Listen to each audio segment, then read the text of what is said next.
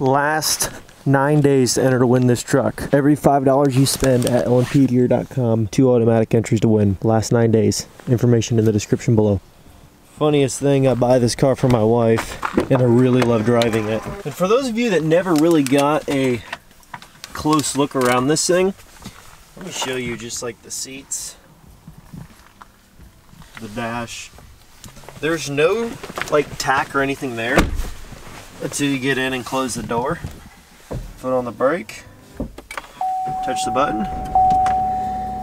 455 horsepower Awaken, and there you go. All of your stuff. It's one of those vehicles that I never really pictured I would buy until I did, and I was like, this is pretty nice. Welcome back to another video here on Loud and Proud. We're actually on our way to my parents' property to meet up with my dad and meet up with a subscriber of the channel actually who's selling him a part for his first gen that he needs. So we're gonna swing on over there and meet up with them. So we're actually here at the barn now. Dad actually just sold a load of hay, he said, and he's got more to sell here soon. I'm trying to figure out what to do with these because I'm selling the blue 4th gen today. The winner, not the winner for it, the buyer for it should be here soon. These originally came off it, but they're in freaking good shape, and they're probably 90% tread, hardly used. Toyo MTs, 35s, and the Motos are in very good condition too. They are hardly used, but I'm not sure what to do with them. I'm thinking about selling them, unless I have another truck I want to put them on, but I really don't care for the Motos. Like if I'm gonna buy another set of wheels, I wouldn't be buying these anyway, so it's not like I want to keep them for anything. Then again, I'm kind of thinking maybe I could, I don't know, for fun, put them on a 1st gen or something. We did just get that 1st gen tailgate. I didn't get any video. I was kind of in a hurry trying to get out of there because I gotta sell this big blue 4th gen, hopefully, if he's interested. If he's not interested, that's totally fine. But he is here checking out the truck. I told him to just drive back and start looking at it. So we're gonna see how this goes. If he buys it, cool. If not, we have another plan for it. We're gonna see how this goes. Also, here's the 7.3. If you want to enter to win it, last few days, Big Blue is officially sold and gone. No longer own that truck, and it's actually bittersweet. I don't know why I'm like a little bit sad to sell that truck right now, because I don't ever get sad selling a vehicle. I probably get more disappointed and more sad about selling a vehicle than I do giving one away. Like when you give one away, it gives you like this happy vibe feeling, but when you sell one, to me, it's kind of like, ah, dang it. No going back now, she's gone. I got to go and grab some dinner with my wife and some family, and then I will get back to you guys in just a moment. And we're back next day. We're actually on our way right now. Where are we going to?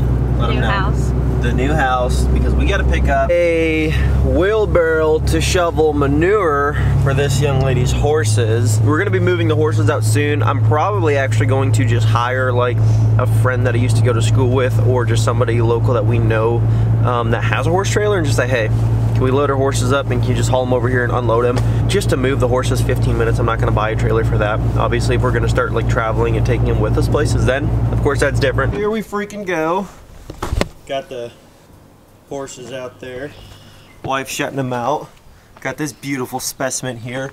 I am going to be starting on this. I swear to you, I will be starting on this. Hunting down as much as I can, trying to find the right parts truck to just start swapping parts, because obviously it's going to be kind of tough to just start swapping parts when you don't have parts to swap. I want something so I can swap out the interior, the bed, you know, and the doors, and just get that rolling so that then we can get the fuel system fixed, stuff like that. And I know there are people that want me to do certain things. Like I had a comment from a guy that says do every single thing yourself, even fixing the fuel system leak and all that stuff, which is really bad, mind you. And I said, here's the reason why I don't do some of that stuff. If I've never done it, obviously I need to learn how to do it if I'm going to try to ever do it myself. But the problem is I don't understand the VE pumps at all, and I would hate to mess something up and reinstall it and put tons of time and work into it, and then it still leaks and it still is a problem, and I could have just dropped it off and had it picked up in 2 days and it was just done, so I could actually get further progress on the truck. Now we are going to do a lot of other stuff to the engine that I'm going to do myself, but with a fuel system like this, I'd rather not mess it up. That's just me. So I like to learn certain things, but certain things that are crucial, that are very important to be done the right way, I don't really like messing with too much if I'm not confident in my ability to actually get it done the right way. Because I do want to take it on a drive, because we haven't even driven the truck yet. But again,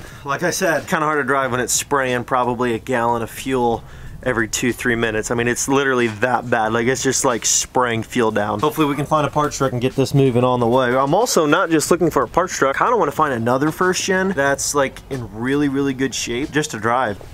Don't make fun of my boots when I have my pants tucked in, because her and my mom said, oh, we got you a pair of jeans, and they weren't boot cut. So that's what I get. We gotta clean this all out, so let's set up the time lapse and get you guys a little before and after.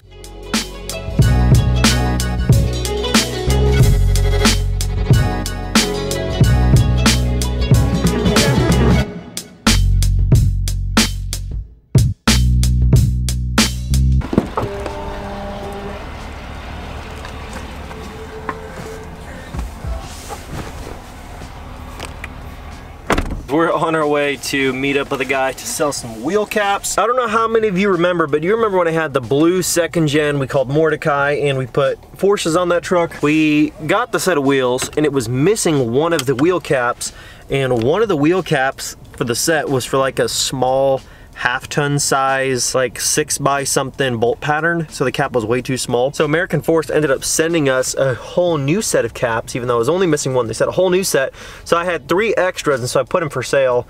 And some guys got a second gen, I think, with Forces on it, and he wants to come check them out. So we're gonna head on over to the barn, see what this is all about, and then maybe, just maybe, if he drives that truck over there, I don't know if he will or not, but if he does, see if we can get his truck on video, but we'll see. Well, time to fix a little problem that we have with the first gen, and it's one of the least of my concerns, but it is a concern. So the first gen's front passenger side tire, my bad, driver's side, constantly goes low, and I jacked it up really high, I know, but it always goes low, so I filled it up with some air just to get it up off the ground. But we're gonna swap this out, and we're gonna see if that one holds air.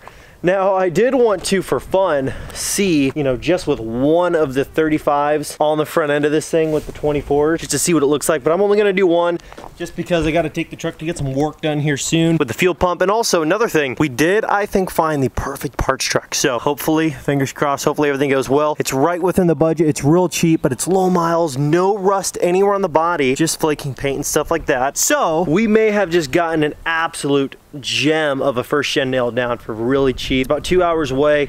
Story that I was told on it, and he doesn't know who I am, I don't know who he is, but he said it's an old man's truck. It's got like 65,000 miles on it, rust free, but just faded paint. Regular cab, long bed, 2-wheel drive, D250 with a 318 gas motor in it, I think is what he said. And he's only asking 3,000 bucks, but I think we can get it for closer to 2. Said it was an old man's truck. He drove it for years. He took his license away from him about 10 years ago. The truck's been parked in a garage ever since, but we're just ready to part ways with it and get rid of it. Low mileage truck, literally grandpa driven and owned previously. He said nobody's really driven it since, other than occasionally here and there just to keep it running, but it runs great, mechanically sound, everything's done to it, it's roadworthy. But he said no rust anywhere on it, no dents, no dings. He's like, it's actually straight as an arrow, rust-free body truck. I'm like, perfect. I'm not gonna tell him I'm gonna use it as a parts truck because he might not want to sell it to me, but here's the thing about it, and it's gonna hurt me a little bit too. I hate seeing a truck that's like, you know, somebody's truck that they kept so nice for all these years to part it up. You gotta take it to this perspective though, guys. Somebody else is just gonna buy that truck and just drive it and drive it and drive it until it's done for, and it's gonna be done eventually. Eventually, all of this stuff, and this is why you got to keep this in mind. Eventually, all of this stuff will rot, turn to dust, and disappear, and it's all gonna go. So in the meantime, I'm gonna do what I need to make sure I can do what fulfills me as a person and helps me get done what I'm trying to get done. It's gonna be a super clean truck, and a lot of people are gonna be like, dude, don't destroy that truck. You know, don't rip the bed off, and don't rip the fenders off, and the doors off, and the interior out. Like, it's a nice truck, and I get that, but a flatbed on this truck would cost me $4 grand. So if I can get a parts truck that has interior, windshield, bed, doors, fenders, new grill, new bumpers, and it's literally hardly over $2 grand, and it's rust free, and I don't have to get any of that stuff dealt with, like in terms of rust and dents and crap, I'm sorry, but I've got to do it, and I've got to make it work. So we're gonna get to swapping out this wheel though real quick. Hopefully we can get this done real quick and get a 35 on there. And also take that one that's in the bed of the truck and put that on to actually keep it on the truck until we're further ahead with the build. That was a pain in the butt. Holy smokes, that was not easy to get on there. Oh my gosh. Wow, look at that. No, I'm not gonna put a setup like this on this truck. At least that's not the plan at all. Planning on more of a traditional old school style setup on this truck, but just thought some of you might get a kick out of this.